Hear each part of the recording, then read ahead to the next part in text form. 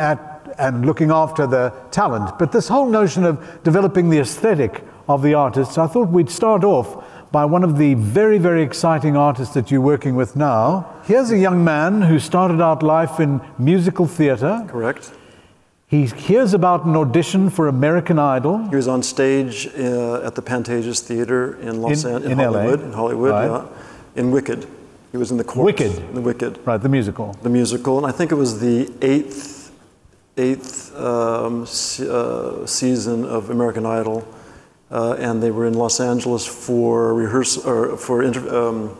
auditions. Right. And someone said, you should go audition. He dropped everything one afternoon and went and auditioned, and that's where it all started. So he basically wins American Idol. No, he did not win, actually. He was runner-up. So he was runner-up, but when he was in those finals, he would be appearing before 20, 30 million people. Yeah, 30, I think 33, 35 was the maximum, the top. And a fantastic voice, Adam Lambert is his name. Incredible voice. So he's the runner-up. Yes. And how did you get to meet him and to decide you were going to manage him and see a long-term future for him? Well, at the time, American Idol contestants had to sign a contract or an agreement whereby they would be managed by a group of people that were tied to the production company for the program. If they went on to have a recording career, they would be signed to RCA Records, and he had to do that like everyone else. And that ran its course. He had one album out with a hit called What Do You Want From Me, and it was quite successful. He got a lot of attention from... There was a lot of speculation that he would be the winner that year, and there was somewhat of a surprise when he didn't win. A young man called Chris Allen won that year. But Adam, anyway, went on to have a fairly thriving career, and with that hit single, and then that sort of ran its course. I think that Simon Fuller then sold 19, the production. So Simon Fuller was the guy who created the concept of American and Pop Idol. He created it with Simon Cowell, correct. Right. And he sold to a company out of New York, and that gave Adam an out to go seek other management. Which is how And then that's how I got involved, we got involved, yes. So what was it about his voice that made you and Martin and think Well, to be candid, we're not super keen on these talent contests because it's really not about the music, it's about television, right? It's about the show. Right. And television is an incredible revenue earner, and American Idol was incredibly successful, as is The Voice currently in the States. But the artists, there are very few artists that go on to have a thriving career. But this kid, and I call him a kid because he's still a kid. He's 33 years old. He's a great guy. He had such incredible talent that it was undeniable. And when he became available, we thought we would take the opportunity to have a chat with him, and he chose us as his managers. And then you did something really interesting because you saw this longer range ability, but also recognized, as you've done for many years in your own career, of looking at international and the international markets to develop someone's career and their career impact. And you arranged for him to join and play with Queen. Yes and no. He actually, on the finale of American Idol, which I believe was 2010, 2008 or 2010, I can't remember. Anyway, Queen, which was Brian May and Roger Taylor, performed on the show with Adam and Chris Allen, the kid who eventually won. And that sort of started somewhat of a relationship. It was obvious that Adam, with his voice, was a natural for that fit with them. But when we got involved with him, first of all, we view management of artists from a global perspective all the time.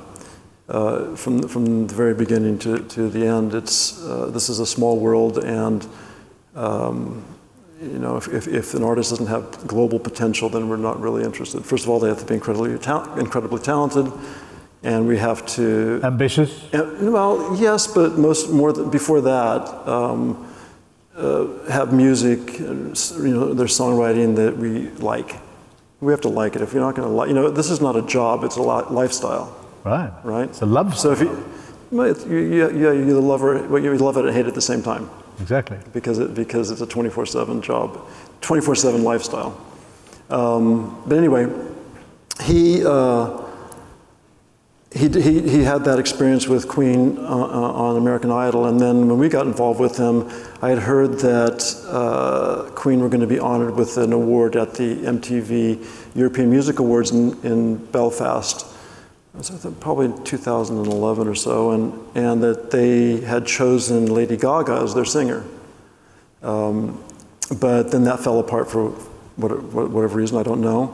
And Adam, so I made a phone call to Jim Beach, who is Queen's manager, their long time manager, and said, Queen's going to be honored in Belfast at the EMAs. We manage Adam. Think it would be a great fit. Let's give it a try. And they were up for it, and they did, and that's what started that. So Adam has a multifaceted career. He has, some of you might know, or probably do know, that Adam has toured with Queen as the lead singer for the past year, and traveling all over the world, many different countries. We've toured everywhere in the world except for South America, which we're doing in September. But at the same time, so that's very important, and it has given him incredible profile, and he's an amazing singer, an amazing personality, and people got to know him outside of America in a much bigger way. And at the same time, while he was on the road during the tour, during off times, he was recording a solo record. We got him off of RCA Records, and we signed him to Warner. So he was with RCA for a record that did pretty well. Pretty well, and the second record did not do well. Okay, and so after that, you decided time for a change. You go to Warner Brothers Records. Correct. Working with Cameron Strang, who's their new president. Very creative guy, also runs Warner Chappell Music. Yes, Cameron was key, but also Max Martin, the producer, the Swedish producer, singer-songwriter producer. So isn't Max Martin is the guy who Not singer-songwriter, songwriter. Songwriter, yes. Who wrote a lot of the hits for Backstreet Boys, Britney Spears. Yeah, he's done, and he actually was involved with What Do You Want From Me, the first Adam Lambert single off the first album. And also a collaborator with Katy Perry. So we have a long-term relationship. I see. So he collaborated with Katy even before the Adam relationship? From the first album. Because there was a writing partnership between the two, Katy and Adam? Co-writing and producing. Incredible. Yep. So you go to a new record label, a new start.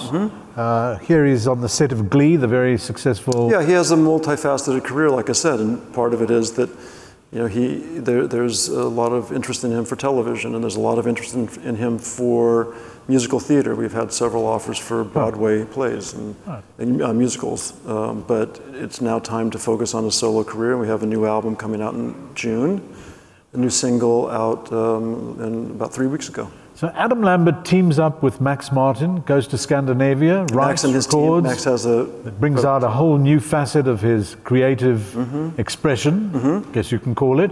And the net result of the new recording coming out and the single coming out, what's your verdict?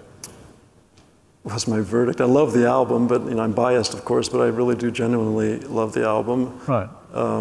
And Adam is not only talented, but a very hard worker. He's determined, he's ambitious, he's focused. And, we're off to a great start at radio in America, radio in Canada, radio in Australia, but it's very early days.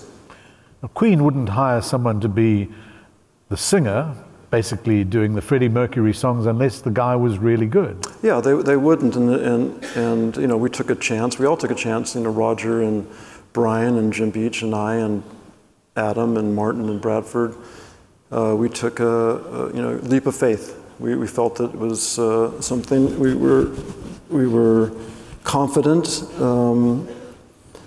We sold the North American tour to Live Nation, who took a chance, and it just proved to be successful. Fantastic. Yep. So Adam Lambert, big priority for direct management. Absolutely. Interesting opportunity. Now here's an interesting